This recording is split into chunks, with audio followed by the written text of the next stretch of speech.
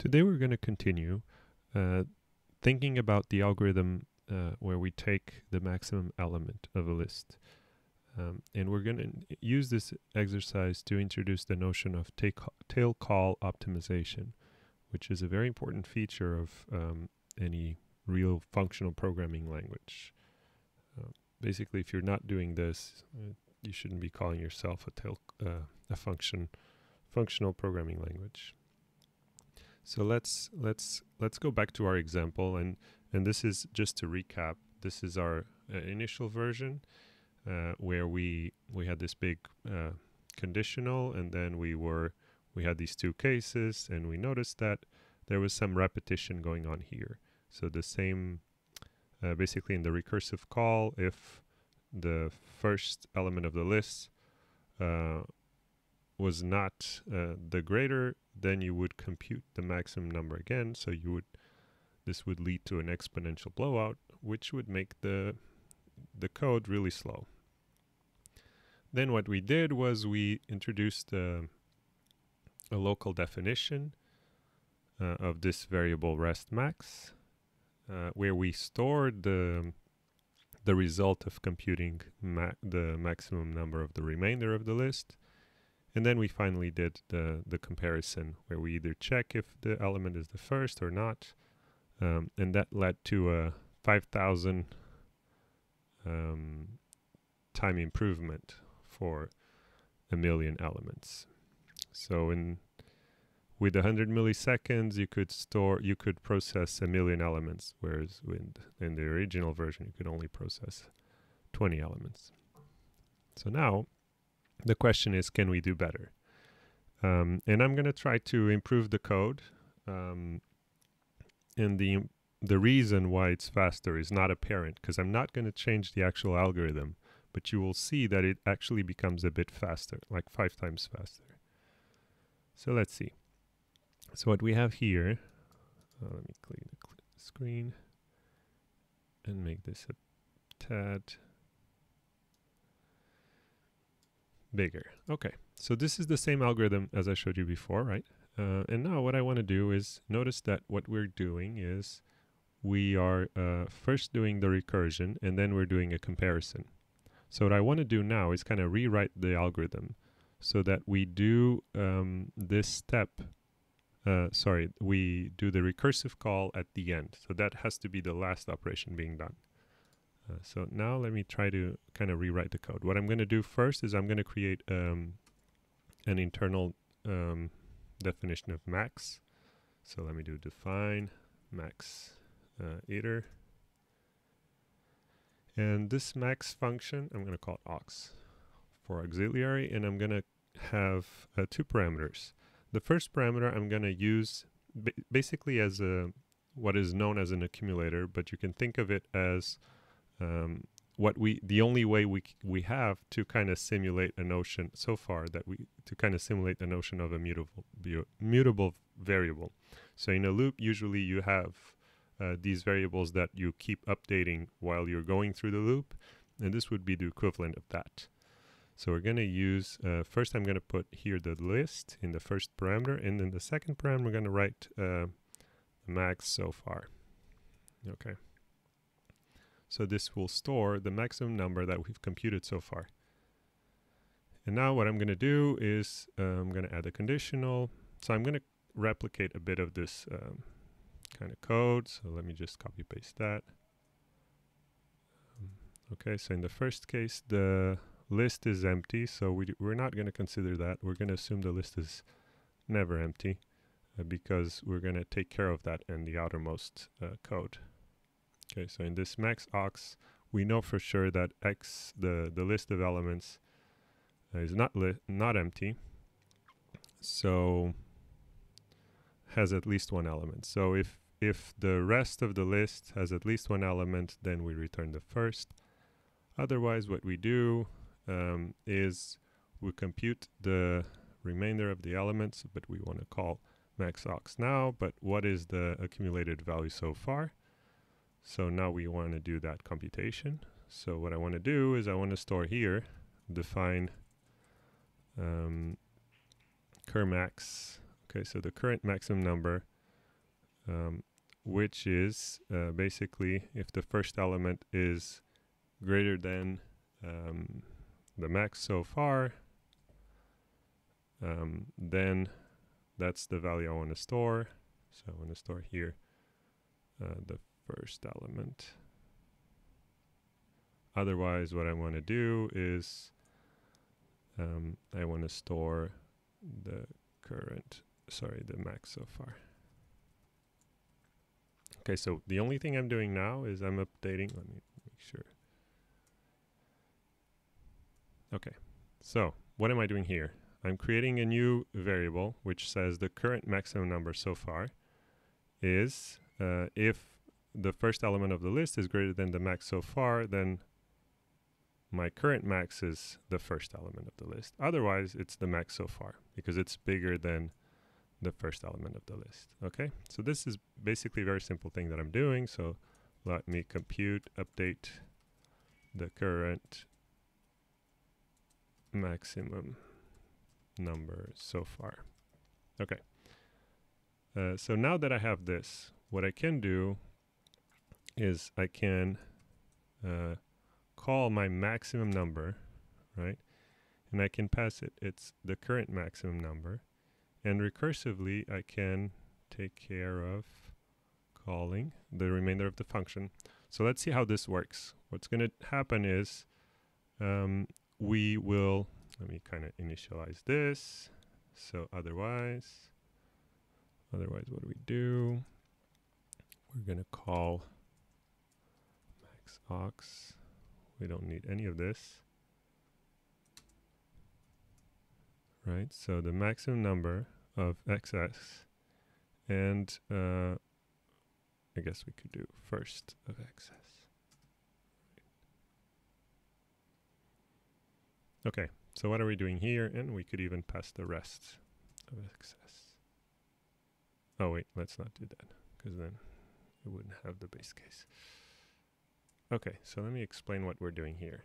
So we define this recursive implementation of max that uses a parameter to store the current maximum values so far. Okay, so what we're doing is we're gonna check if the list is empty. If it is, that's an error, as we know. Otherwise, what we do is we take the first element of the list and we'll say this is the maximum number so far. And then we will use that number that we keep updating here whenever we do a recursive call. Wait, I'm kind of using the parameters wrong. Let me make sure everything is consistent. Current max. Okay, this should be fine. So the elements are XS at the end. Okay. Sorry, let me repeat. So check if the list is empty. If it's not, I'll take the first element of the list, and that's the biggest number so far. And then I pass the list itself to this function. I'm going to answer why I'm passing this and not rest in a second, but for now let's continue. So then what we do is we check if the first element of the list, right, that's the first value, is, first we check if the list is empty, or I mean, it has exactly one element. If it does, then return that first element. Actually, this is wrong, right, because now we need to check. I guess the easiest thing is maybe we should define a max of 2. Max of 2, right? It takes an x and a y. And what it does, let's just implement this. It's basically this. I think it's something like this, right? So the maximum of 2 elements, just indent this properly. Okay. So x and y, if x is greater than y, then return x. Otherwise, return y.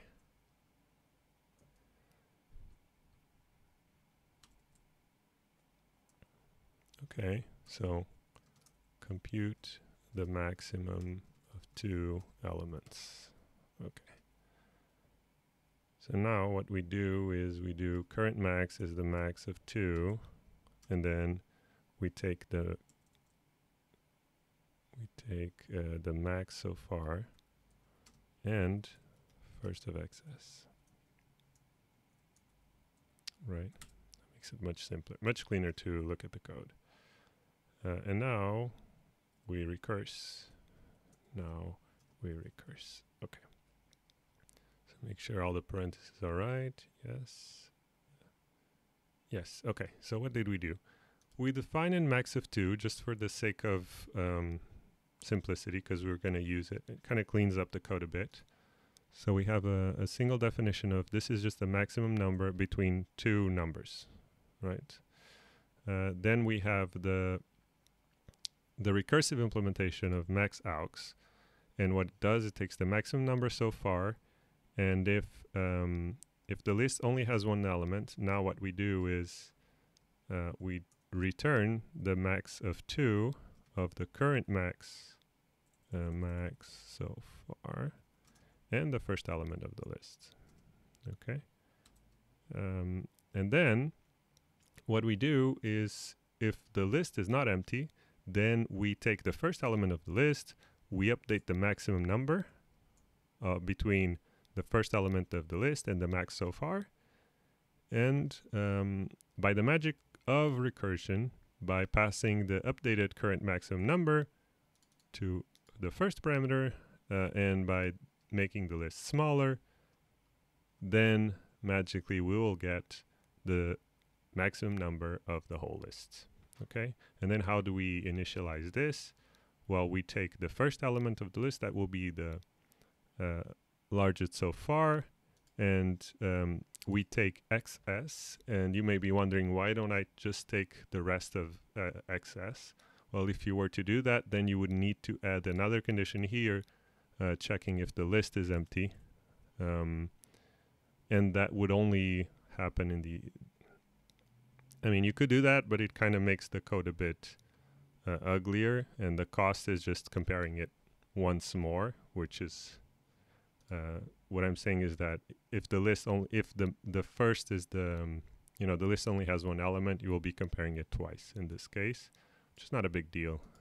Really, you should always strive to optimize for the recursive step when something is happening n times, not when it's just happening once and you're saving it one time. I mean, as a general rule of thumb, that's not always the case, but it's a good principle to think how to prioritize. Basically, what you want to do in functional programming is kind of have this shape, and we're going to, basically the rest of the lecture is going to be focusing what does it mean to be tail optimized. But this is something, this is the tail optimized version. And now if I run this version, max.racket, I have parentheses missing, of course, line 17. Of course, I forgot this one.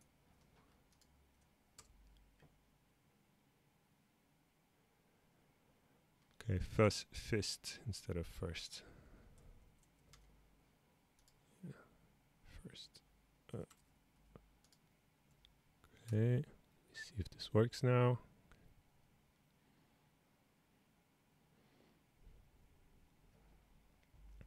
Okay, and now I can store 20,000 elements per millisecond, and before max 1 I could store, let's see how long it takes.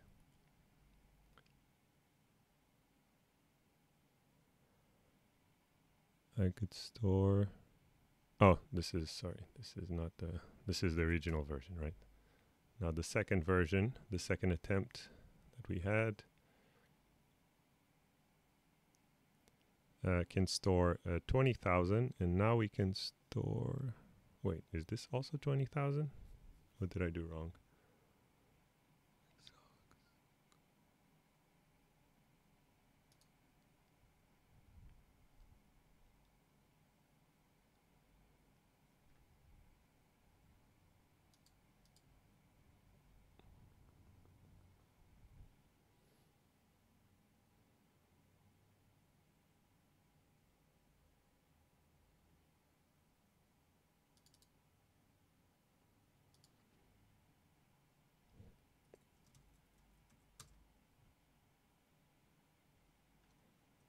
Okay.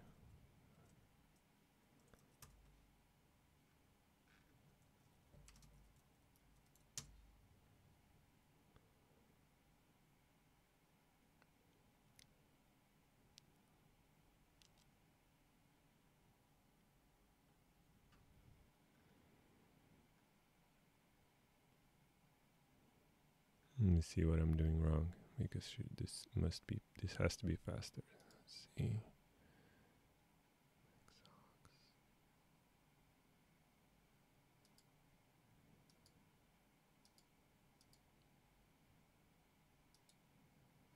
Wait, what if I do third?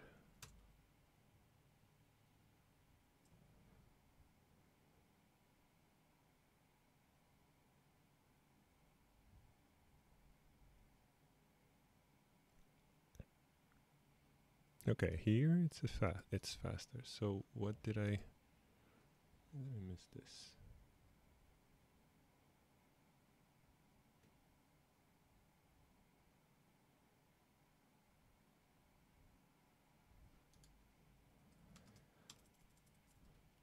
Let me look at the prepared version.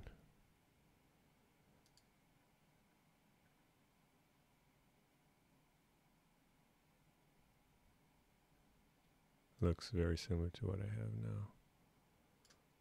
Interesting. So what is happening is that I'm not seeing the speed up gains, and I'm trying to understand why that is the case. So I did this as well, which is fine, and then did max aux, current max access, and then I have a conditional. I actually optimized this. I found out that we're computing. Yeah, actually that's cool. So we're computing this twice, so we can kind of optimize this. So we only do it once. Okay, that's the one difference. Is that the only difference?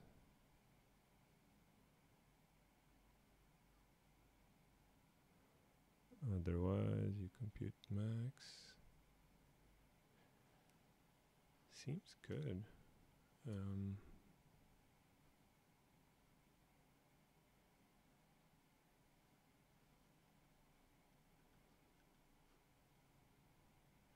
See what's going wrong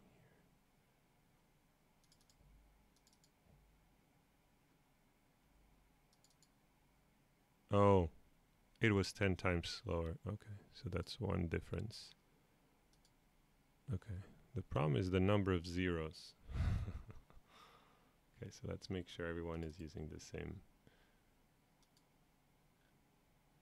Okay, so max 2. So now let's see if things are working better.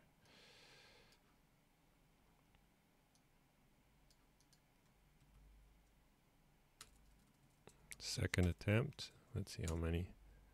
Oops. Okay, now I kind of have always the same racket. Max 2.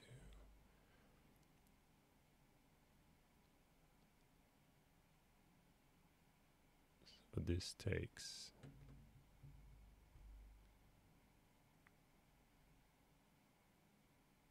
Okay, so this takes 7,000. Okay.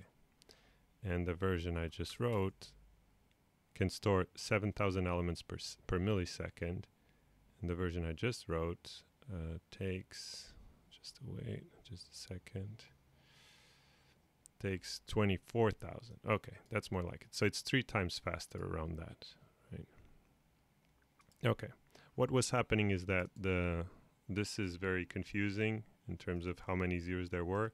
And in the attempt 2, I was trying with 100,000, and attempt 3, I was trying with 1,000,000 elements. So then, of course, the through output is different. Okay, but now things should be working. I'm sorry for this kind of dead space at the end. So in the next video, I'm kind of gonna go through some conclusions of this work.